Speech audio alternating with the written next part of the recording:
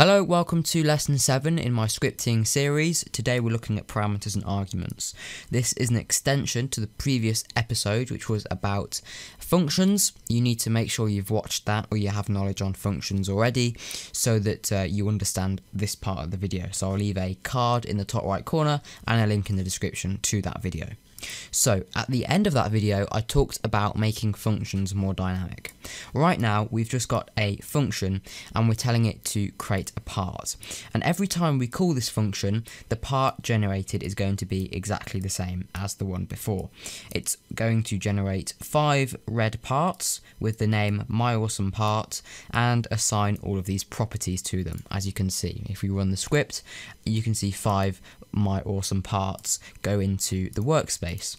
But what if every time you call this function you wanted to tell the script what type of part you want to insert? Maybe you want to insert a blue part when you call the function here, and when you want to call it later on you want to insert a red part. So we've got our function right here, and all it's doing so far is saving us having to write out this block here to insert a part. We're basically just shortening it down to the name of the function. But functions are a lot more powerful than just allowing you to save space in your code. What we can do is we can pass some data to this function to tell it how we want our part to be created, or whatever you have in your function. We can pass some data to this function to determine what actually happens when it executes whatever's inside of it. So we could tell the function, when we call it down here, we could tell it that we want the part brick color to be blue, or we could tell it to be green, or we could give it a number for our transparency. So to do this we use parameters. So the parameter is some data which we'll send over. So we're going to send it when we call the function down here. So firstly we need to tell the function what data to expect. Okay, so we will be sending some data to this function, but the function can't just be sent data without knowing what it is. So we have to send the data in order, and we have to predefine the data that's going to be sent as a variable. So just to show you here, if I was to generate a part and every time I called this function I wanted to give it a different name, then I would want to pass the name, some text that I want to give to this part. So we're going to tell the script that we're going to create a parameter of the name of the part. Okay, so whatever data we send to this function, whenever we call it, we'll put the name that we want this part to be in these brackets here. So if I was to write part number 1, okay, because this is the only this is called a parameter because it's the variable, right, that we've defined, and this is the data that will be sent to the function. And what the function does is when we send data here, it substitutes it and puts it as this variable, right? So the name variable here will be equal to whatever data is sent. So this is our parameter and this is our argument. So the parameter is the variable that we have predefined, and the argument is what it's going to be equal to. So the argument is the data that's getting passed from from where we're calling it, and it will go to this function, and name is now equal to part number 1 because that's what we've told the function to define this variable as. So a parameter is basically a variable inside of a script, but it can change and it will be set to whatever you make your argument as. So your parameter will have the value of the argument when you call it. So in this case the part number 1 text will be made equal to this name, parameter, variable, whatever you'd like to call it. And then because name is now equal to part number 1, instead of saying part.name equals myAwesomePart, we can just say name. And what this means is because we've passed part number 1 as our argument to this function, as the parameter called name, whenever we say name in this function, so part.name, we're just setting it to name, then it's going, the name of this part will become part number 1, because it's the data that we've sent to the function. So if we were to run the game, or the script even, and check the workspace, you can see it's called part number 1. So what's happened here is we've called the function for the first time, and we've sent our argument of part number 1, and then when the function gets called, then this parameter name is set to whatever that argument was, part number 1, and then whenever we reference this variable called name, or our parameter, because it's not actually a variable, because it's only a part of this function, our parameter is used down here for when we're setting the part's name, and the script now knows that the parameter called name is set to is basically equal to part number 1. So it will substitute it in basically, and the part will then be called part number 1. But we have a problem. It says on the fifth line that string was expected and got nil. Now this is because we have called this function 5 times, but we've only passed an argument to it on the first time. So once it's generated our first part and it's moved on to the second line, well, it's saying, okay, generate a part, it's getting picked up and this function is running, and then when we get to the parameters, well, we haven't actually supplied an argument.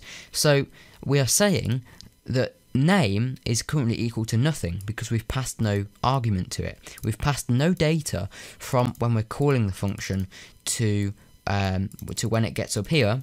It's just going to be nothing because we haven't passed an argument. So name is going to be nil, and when you say nil, nil basically means nothing. Okay, so if I was to say print down in the command bar, if I was to print nil, you just get nil. Okay, if I was to print, sorry, not 0, if I was to make a variable and call it,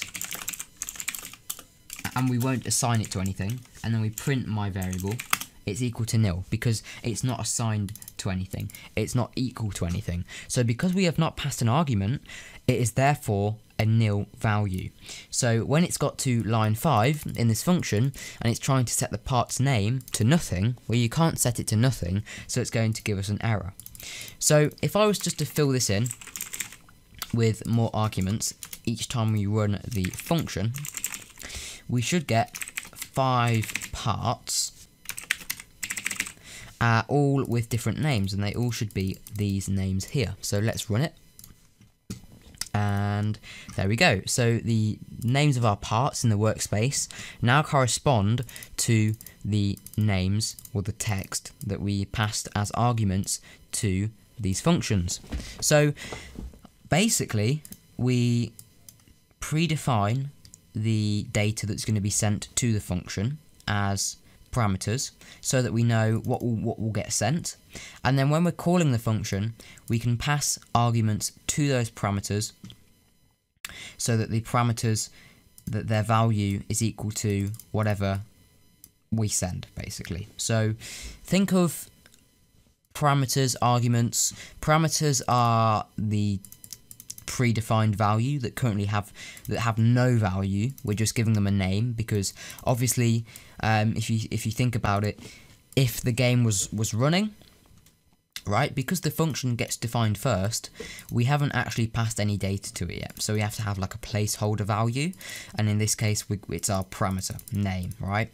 And then when we do have the value to get inserted, it doesn't actually substitute because the name parameter will be equal to something, like a variable is equal to something, but this data, this argument, basically takes its place, and whatever name is equal to becomes the part's name.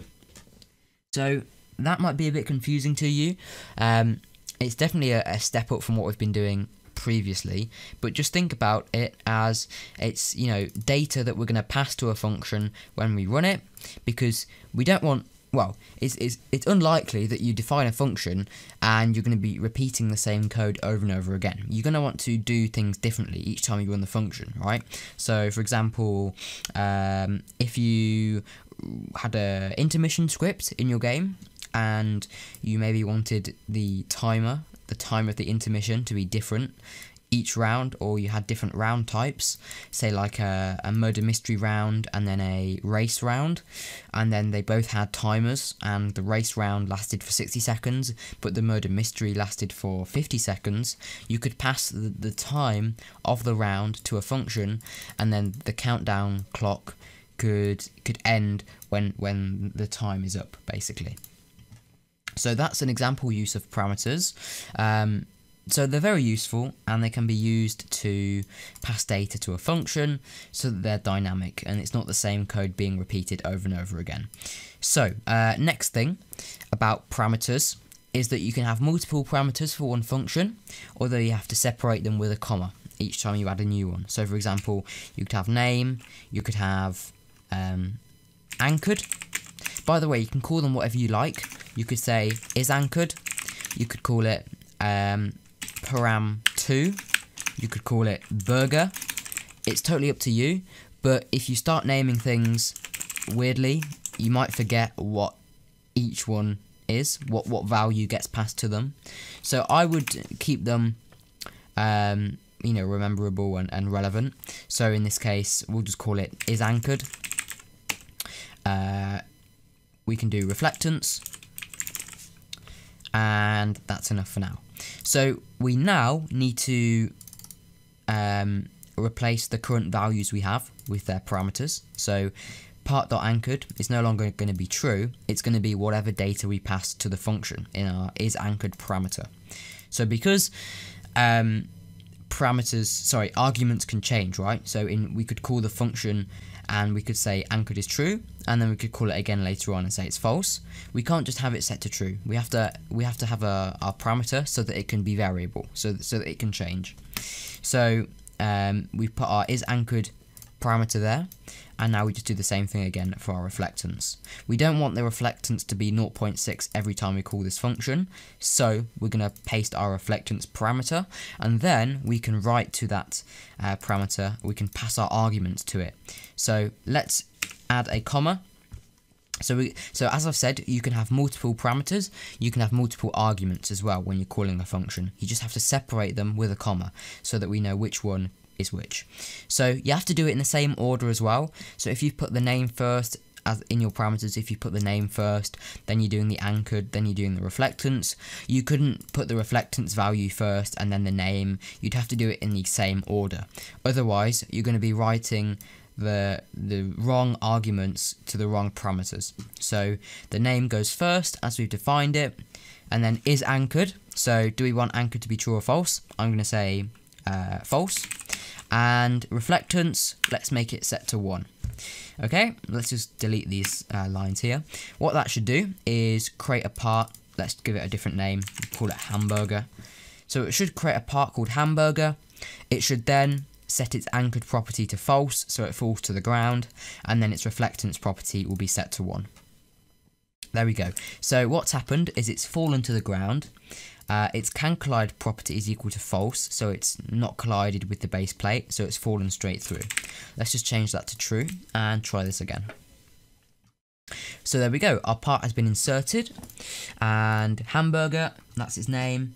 Can collide is set to true, of course, but anchored is set to false because we set the value of isAnchored to be false, and whenever the script looks up that parameter, it will know that we passed this argument of false to it. So whenever we say isAnchored, we know it will be false. And just to prove it to you, if I was to then change it to true, but not touch the function at all, you can see it stays in the air. So all we're doing is we are passing some data to this function, and that function is applying it to the properties of this part. So that is how parameters and arguments work. Now, I'm just going to show you one more example. Let's just create another function called print text. Okay, so this function, I want it to print some text. Now, because every time I run this function, I want it to print some different text, we're going to do print, but instead of writing some text in a string, I'm going to print out the value of a parameter. And the parameter that I'm going to use, we're going to pass some text to it. So we can call it whatever we want. So I'm going to call it string to print. Just we'll make sure to print that parameter. And then when we call this function, print text, we need to supply the function with some text to print out. So we can just send in our argument, because we need an argument because we've got a parameter. So the value that I'm going to send to this parameter is going to be some text, so it's going to be a string, and we can just put a message in there. So hello there, this is AlvinBlox. If I print that out, it says in the output, hello there, this is AlvinBlox.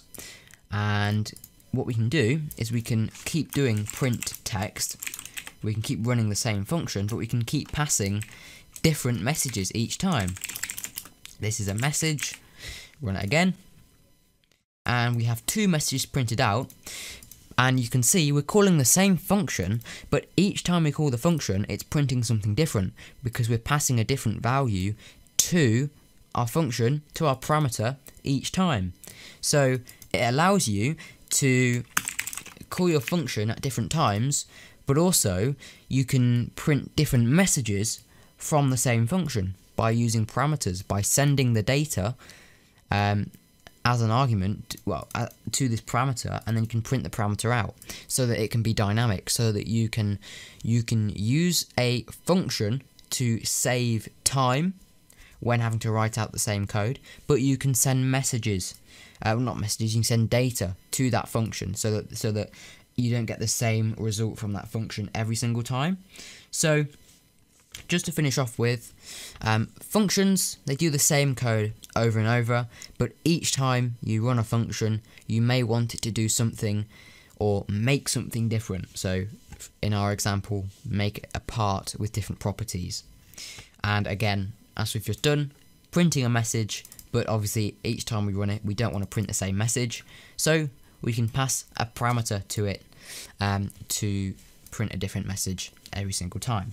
That may be a bit confusing. It was definitely a longer tutorial than normal, but definitely really important information which you need to know. We will be using parameters and functions a lot more in future videos, so if you think that this is a bit pointless, it will all make sense very soon. Although if you don't understand, I will link some useful resources in the description, and also we will probably be going over these in a future tutorial as well. So thanks for watching. If you enjoyed this video, please do head on to the next one by clicking the thumbnail on the right of your screen. Don't forget to subscribe to my channel by clicking the blue AlvinBlox logo in the middle of the screen. Don't forget to like, subscribe, and comment if you have any questions. I will try my best to get back to you. Thanks for watching, and I'll see you in the next one.